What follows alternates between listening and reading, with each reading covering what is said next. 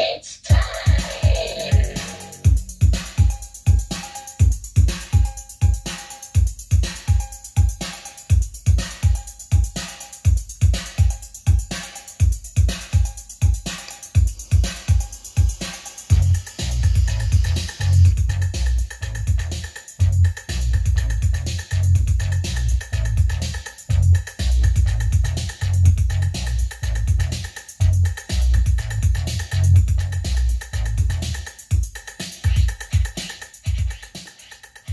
What's going on, you Tumanites, man? This is your man Tivo. Welcome to Lords of the Long Box. And this is a mulligan, man. If you watched the live show I did on Thursday, we had a lot of issues going on, so I kind of stalled because we were running late, and so I just did an impromptu showing of my CGC Mail call. And I didn't like the way it came out, man. I didn't like the lighting that came out on it and stuff like that. So, I said and stuff like that. Shout out to Otto. So I want to do it a proper haul with good lighting that comes in from both sides, so there's no glare.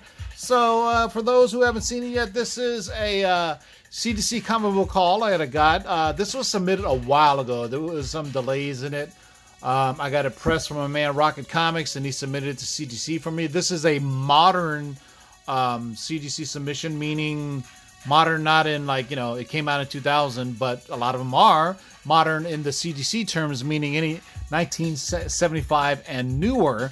So I'm going to put this here just to leave a little suspense. I mean, for those who saw the live show, but I figure a lot of comic book haul people don't watch our live shows for the long-term spec. And if you didn't, here's just another video I did, because I saw the video. I was gonna chop it up and just put it out, but I wasn't happy with the quality of it, with the glare and everything. And you know me, man, I'm a perfectionist for the most part. For those who have been in the live shows as guests, you know what I'm talking about. I can be, hey man, fix your mic. Hey man, fix your camera. Fix your this. So you either hate me or you love me. But hey, let's get right to it, boys and girls.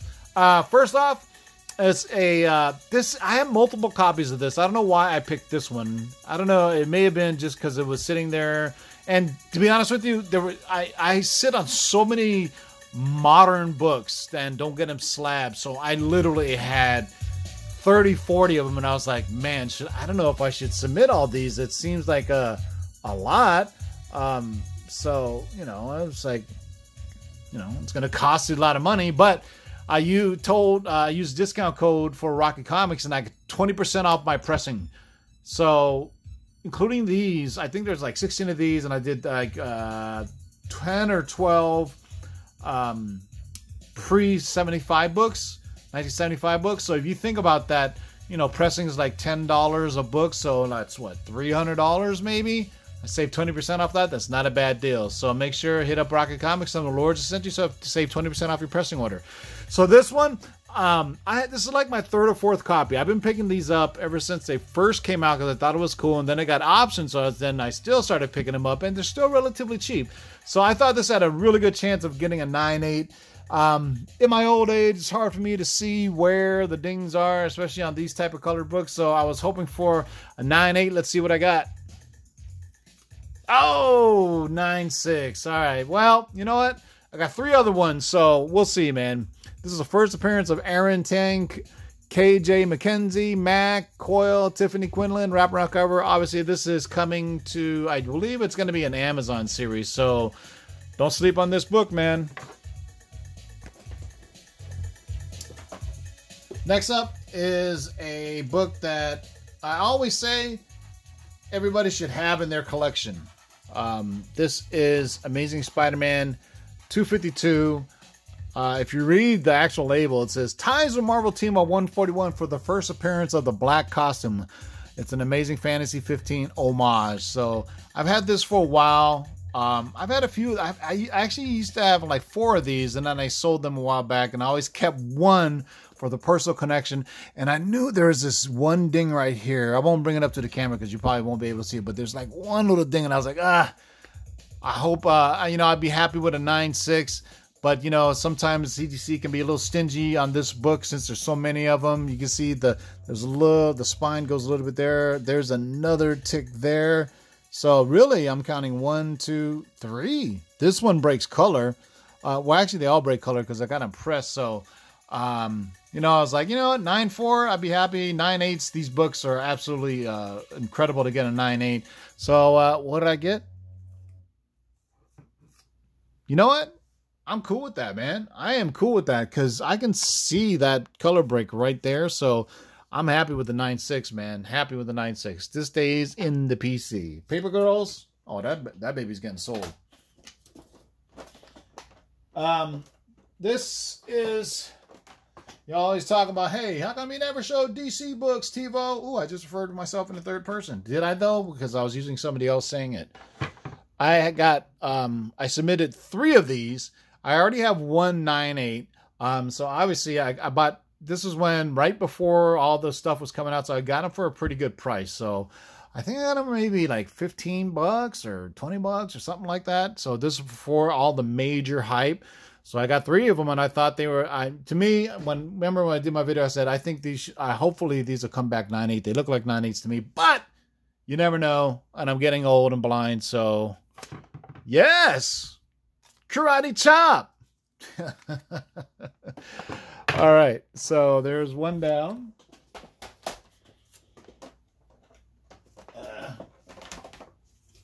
Trust me, I have more than one, just in case you're wondering. I mean, there's 3, so just say you know, whatever somebody was saying, he's just taking the same slab and putting it over and over again. Let's see what I got on the second one. Remember, this says first full appearance of Punchline right there. Hey. Karate chop. So far, 2 out of 3. That ain't so bad. Last one. Oh, my Jeopardy. 9.8. Look at that. 3 for 3 on Punchline. That I'm pretty happy for. So now I have 4 9.8s of this. I'm gonna sell them, all of them. Eventually. Remember at the beginning I told you this submission took a bit of time. So do you remember when this was a thing? And for some reason I sat on it and I was just like, why am I sitting on this? You know, I should either, you know, sell it or slab it. So I slabbed it, and it's been so long that this, you know, that's what we always tell you, man. If you're going to spec or flip modern, man, timing is the key to everything. Fast tracking and do whatever. But, you know, with Rocket, there was some miscommunication between he and I, and then, you know, I didn't do the proper paperwork, and I finally submitted it. So by the time, but you know what? No big deal. What's interesting, it doesn't even mention her name. I think Reen or Ryan, I don't know how to, R-I-E-N, supposedly Wolverine's daughter. It's not even mentioned on the cover. So, meh, there you go. Art Adams cover, 9.6. So there you go. Sometimes you got to show your losses as well, because I don't know if this book is really worth the slab that it's in now. To be honest with you, you never know. Sometimes these things change, because I have 2 of them. So let's see what the second one did. Because, you know, surely they both can't be. 9.8. Karate chop. Big. Not bad. So, I mean, like I said, timing. If anybody wants to make an offer on one of those, hit me up, man. Hit me up. Hit me up. Next up are 2 books that I really, really was interested in seeing what they were going to come back as. So let's get right to it. And this is very present right now. You guys want some music? All right, I'll get you some music, man. What do you want to hear? Some Jamie Jupiter. This is the first appearance of Kamala Khan in a 1-panel cameo. For all those who debate, argue, first appearance, whatever, man. Anyway, it's whatever this label says. First appearance Kamala Khan in a 1-panel cameo. I've actually had these books for a while now. So, you know, sometimes the danger of sitting on a book for too long is you may inadvertently damage it, or something happens to it, or it's in a box. So that's why I was worried. I was like, you know what? This looks like a 9.8 candidate to me, man. First appearance of Kamala Khan is hot right now. Skadoosh. All right. I'll take that. I like that. And I had this other Captain Marvel book, and I know I have another one in my long box somewhere. I forgot which one it was. I think it's that one cover with Captain Marvel and Spider-Man, which I think is, well, not Kamala Khan. Never mind. This is the second appearance of Kamala Khan on a cameo on the last page, the last issue of this run of Captain Marvel. Another little key issue in the Kamala Khan key issues. 9.8. All right. Somewhere out there, Otto is karate chopping the hell out of himself right now. Keeping with these modern female characters. First full appearance of Riri Williams. This is just the regular cover. And I got these a while ago too. I've been sitting on them, and I was thinking, I looked at these and I was like, you know what, these could be 9.8s. There's a little stuff going on the staples, and I always worry about it on these modern books that are so new. I mean, it came out in 2016 that, you know, CGC is a little bit more stringent on the grading on these. So let's see, man. Riri Williams is a hot character too right now. 9.8. I'll take that bad boy. So nice. I liked it twice. I submitted 2 of them, and if you guys don't believe me, rewind the video and look at the number here, and you'll see that they're different. This is the second one I have, first appearance of Riri Williams. I don't even know why I'm doing this, but anyway, 9.8. There you go. So we're on a good streak now. Until these came. I'm just kidding. Oh, man. All right. So this is Incredible Iron Man number 7. Always crack me up on the label on this. It's like the first appearance of Tomo. Like, who cares if it's the first appearance of Tomo? But more importantly, it's the first appearance of Riri Williams in a cameo on the last page. So this book is obviously, you know, it's this book and the other book. And they're actually different volumes, believe it or not, than the other one, Invincible Iron Man. Number 9, which I just showed you, number 7, or hell, maybe they may be the same one. Yeah, 7/16. Yeah, these are from the same run. Never mind, my bad. So let's see what I got. I'm telling you, white pages are my Achilles heel because I can't see the color breaks on a white page. I don't know if anybody else has that problem, but on a black cover or a dark cover, you can spot them a mile away. But on a white cover, it's really hard to see a spine tick that breaks color because the color's white. 9.6. Ah, man. Unless this character gets super, super, super hot, then, you know, this book, you know, this is one of those books that would be a big a price difference between a 9.6 and a 9.8. So, a little bum, but hey, at least it's a 9.6, not a 9.4 or 9.2 or fucking modern white pages. Shout out to Roger Levesque. All right, this is, I think, at least one of the more prominent variants that most people go out and get. This is Invincible Iron Man number 7. Oops, Invincible Iron Man number 7. This is the Women in Power variant. That most people seem to be drawn to, even though Riri Williams is no longer on the cover or anything, and maybe it's the ratio, but people seem to gravitate toward this one. So, what do I got? Oh, 9.6. So, hey, can't win them all, right? These next 2 books are the oldest books on the submission, even though they are technically considered modern under CGC grading world. But I got 2 more Nova books. You know, I think I have 3 or 4 other slabs already. I don't know if I have a 9.8. I think the 9.8 escaped me. I do have a 9.6 signed by Marv Wolfman, though. I'm trying to remember, man. When your collection gets out of control like that, and you can't remember stuff. So obviously, this is the origin and first appearance of Nova, aka Dick Ryder. It's also interesting. It says the first appearance of Ginger J for some reason, whoever that is. But let's see what I got. So when I saw this, I bought them raw, and I go, no way this is getting a 9.8 or 9.6. I was like, you know what, the amount of, you would think the print run on this is like 100,000 or something, because man, people are hoarding the hell out of these. So I was thinking, man, the CGC probably sees these all the time, and they're pretty stringent, saying, So I was thinking between the 9.0 to 9.4 range is where I was putting this. I've seen worse, to be honest with you. So what I get? 9.4. I'm cool with that, man. I'm cool with that. So I think I have a 9.2, a 9.0, 9.2, a 9.4, and now a 9.6.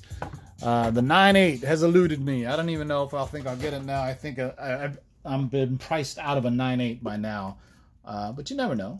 You know, if somebody wants to trade, if you have a 9.8, I need that to complete. Then I'll have the entire collection of 9s.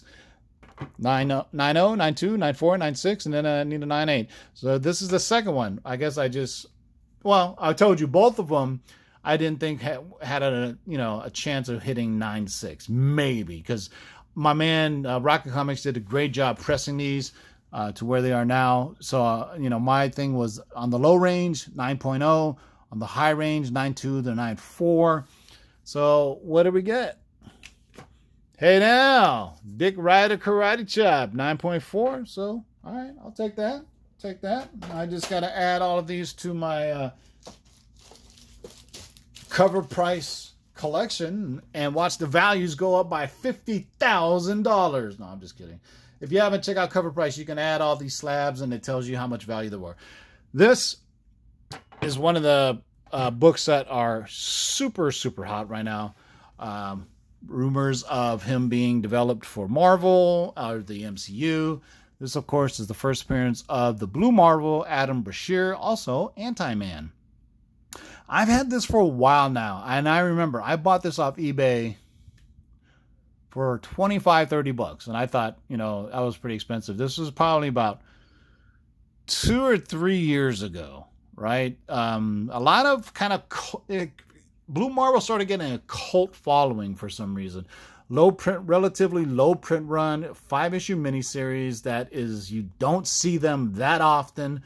So really this book is, I think collectors seek it out because they don't see it that often. I mean, when Adam Legend of the Blue Marvel came out as a miniseries back in 2009, do you remember the solicits for it and all the hype for it that like nowadays they have? But anyway, he's obviously become a very prominent character, very powerful character, and he's in the Ultimates series as one of the leaders. Very smart, very powerful, rumored to be coming to the MCU. Matter of fact, we spread that rumor. Well, we didn't spread the rumor. We got it as a scoop from a man, Mikey Sutton. So I've been sitting on this for a while, and I was praying for a 9.8 because in a 9.6, there's a huge price difference between a 9.6 and a 9.8. Let's see what my man Rocket Comics did for me.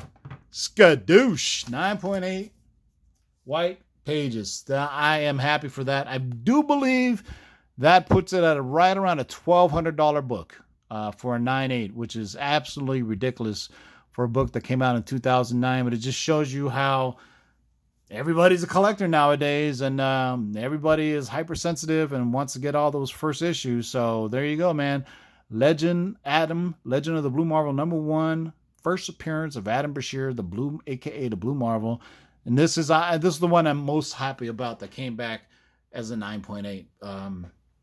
The other ones, it'd been nice, but I think this one has the lower print run and has more upside than those other ones like Riri Williams and Kamala Khan, since they put pretty high print runs on those. But this, I'm bullish on this book, so definitely staying in the personal collection.